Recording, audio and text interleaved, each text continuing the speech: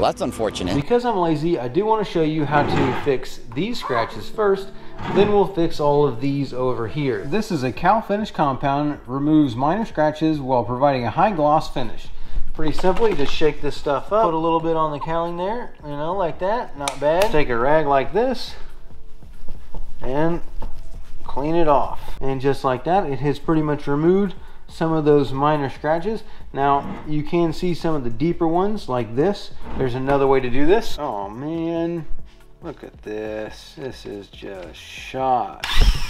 You will need a polisher or something like this with a pad kind of like this, and all we'll do is put some of our stuff on there. We'll put it on the cowling.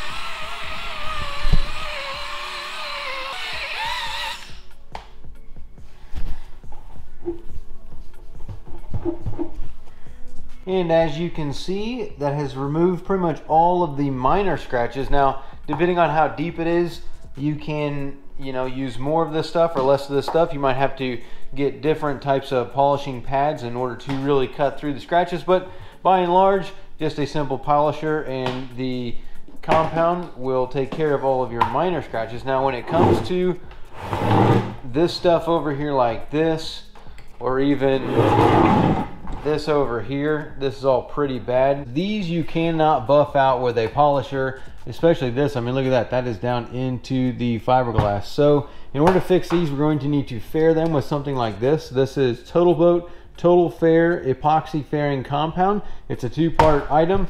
This is paintable. It is not usable with gel coat. So if you're putting it on something like a gel coat finish, you're going to need to use something else, because gel coat is a polyester based item. It's not epoxy based, whereas this is epoxy based, so you can paint this but you can't gel coat over it. Now we're going to need to sand all of these down to get them uniform so that we can apply this before we paint it, and then we're going to be using this so that we can blend in our paint and get it to look nice and shiny like we did up here with the top.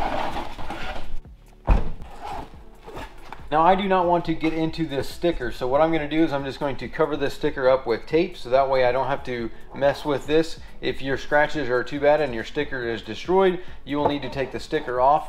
Usually in order to take a sticker off, what you'll do is you'll want to take a heat gun and then heat the sticker up, and then use a knife to kind of get it started, and then as you heat it up you can pull the sticker off and then use some rubbing alcohol to get the adhesive off.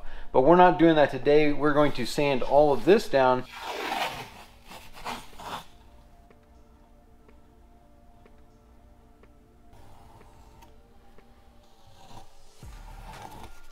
Put a piece of tape along this line here, this edge, like right there, and then move over to here just for fading purposes with the paint. I'll probably do this circle like that or along that edge, and then over to here, so that way I just sand this section here, and then we'll paint that.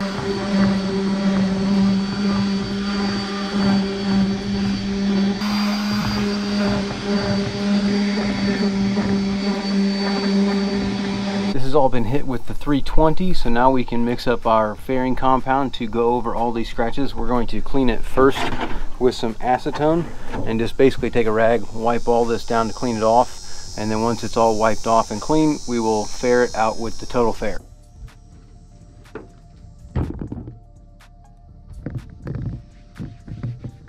So this is just a 1-to-1 mix, about a 15 to 60 minute working time, and then sandable in 3 to 12 hours.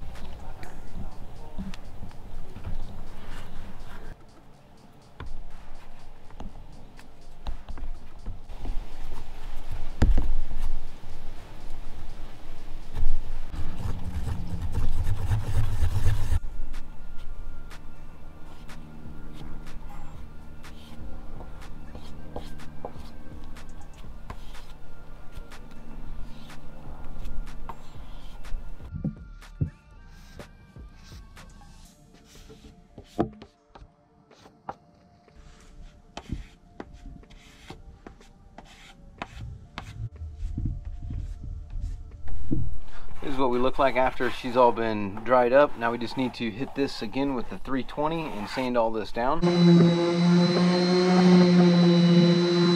And as I normally do, I put that stuff on there a little too thick, but now that we've got it all sanded down, pretty much all of these are filled in. All these scratches, those are all going to be gone. So now we are ready for paint. Just need to wipe this thing down with acetone, and then we can spray it with the paint. Now that we're all wiped down with acetone, what we can go ahead and do is take our paint, and we're going to go ahead and just evenly spray, probably like 2 or 3 small thin layers.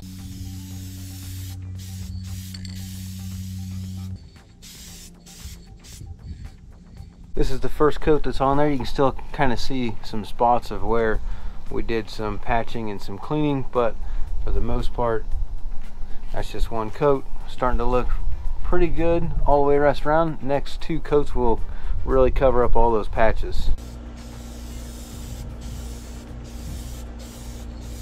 Now this is the second coat that we've got on here, and now it is really starting to look really good. You can barely even tell. One thing, when the paint is fresh, you can see like these spray lines, but those will eventually go away once the paint dries and fades in. And this is the third coat, so we've actually got a nice good layer all the way around, looking really good. So I'm going to go ahead and take the tape off now, since everything is still a little bit wet, and then we'll see what we're looking like with the tape off.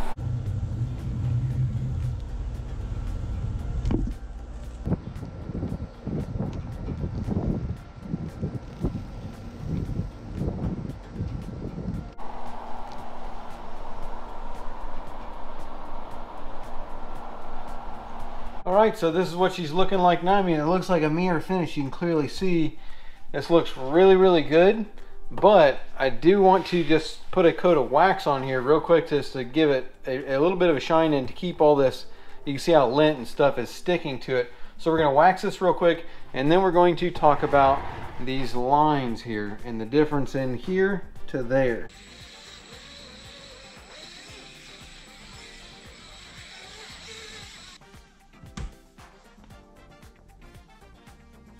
Alright, you will notice that this is looking really good, and that you can barely even tell the difference until you get real up close, and you notice that you can tell the difference in the colors. Now from afar, obviously, you know, you can tell, but not really. Especially these lines here, because I want to talk about these. That's kind of the reason why I did it the way I did it. If you notice this line right here, you can't really even tell. Now when you look at it, you can see there is a lip there. Now that lip is pretty easy to get away with, especially on lines like this. We just take our polishing pad, same thing, and you'll run your polishing pad on there and come back with our Cowling shiner. So now you see how that line has basically disappeared here on this edge.